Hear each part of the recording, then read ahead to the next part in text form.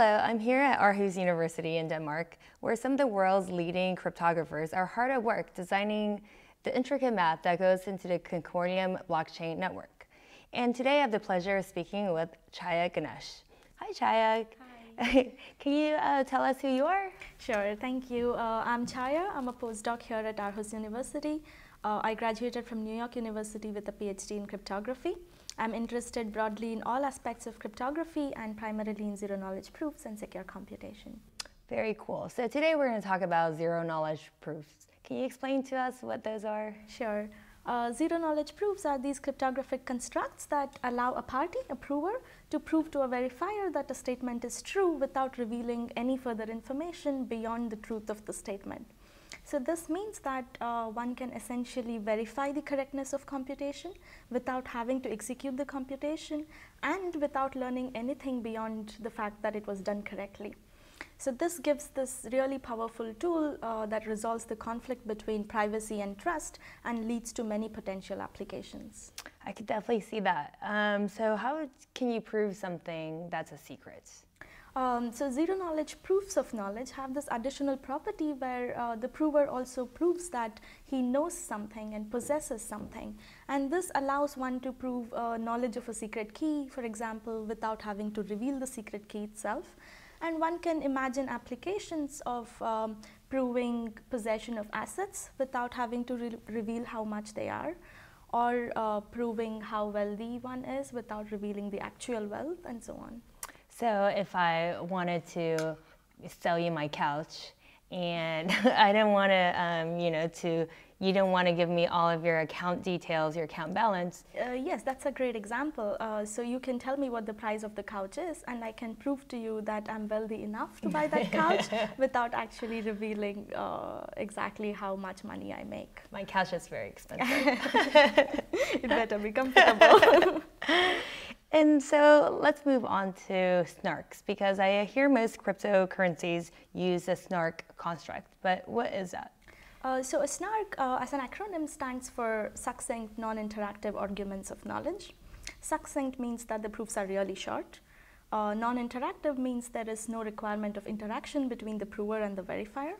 And argument of knowledge technically means the property of knowledge where the prover knows or is in possession of a secret witness. So snarks are these constructions that give zero-knowledge proofs with very short proofs and allow for really efficient verification, and therefore they are really suited for blockchain applications. Okay, so I assume there are some assumptions that snarks have to make. Right, so there are these trust assumptions, and early snark constructions relied on a trusted setup, meaning the availability of a common reference string which was assumed to be structured. So the trust assumption was that this available common reference string, the CRS for short, was generated in the way it was supposed to be.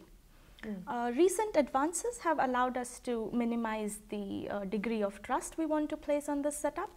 So there are these updatable setup schemes where parties constantly update the CRS, and the guarantee one gets is as long as one update was honest, then the setup is a good setup.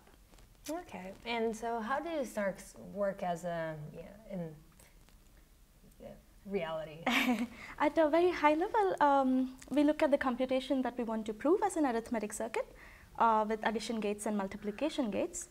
And most snarks, including the constructions that we use, are based on what is called a quadratic arithmetic program representation of a circuit, a QAP for short. And the way this works is by looking at the gates and the input wires and the output wires of each gate, and making sure that the values of the wires in the circuit are handed off correctly as per the logic of the gate. So each gate results in a constraint, and all the gates in the circuit together results in a set of constraints. And a quadratic arithmetic program allows us to pack all these constraints into one single constraint that can be efficiently verified. Okay, and what is that one single constraint? The advantage of using a quadratic arithmetic program is that all these constraints about arithmetic circuits are translated into a constraint about polynomials. And two polynomials that are not identical will differ at most points of evaluation. So this idea is implemented by evaluating the polynomials at a random point And this is where we rely on the trusted setup. So the trusted setup procedure chooses a random point of evaluation and outputs an encoding of this so that neither the prover nor the verifier knows what the random point is, but both of them have the encoding of the random point. In addition, this encoding admits a certain form of homomorphism where one can evaluate on the encoding without actually knowing the encoded value. So now we can have the prover evaluate these polynomials at the random point that he does not know in a sort of blind way. So he'll blindly evaluate these polynomials. And now if he did not have the correct polynomial, then he cannot give the correct answer at the randomly chosen point because that is secret and unknown to him. And the verifier catches him cheating if he attempts to. So this is at a high level how snarks work, and this is the soundness part. We get the property of soundness that a prover cannot cheat because he does not know the secret point of evaluation. And to achieve zero knowledge, that is to make sure that nothing is leaked from the proof, when computing the proof, the prover adds some randomization to it. But this randomization is done in a way so that it preserves the verifier's test but leaks nothing beyond the validity of the statement. Very mysterious. So are snarks useful to obtain encrypted accounts? Is that useful in that? Yes, definitely. So to have an encrypted account system, we can imagine amounts being encrypted. So there are a set of ciphertexts where each ciphertext contains an encrypted value.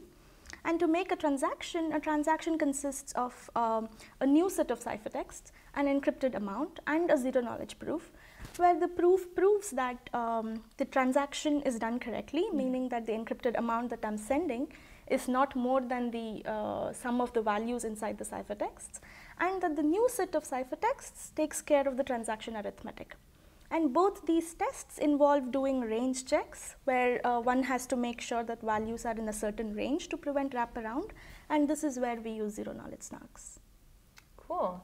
All that sounds great. I can't wait to see the applications that we build with these. Yes, it's very exciting. Yeah. Cool. Well, thank you for your time. Thank you.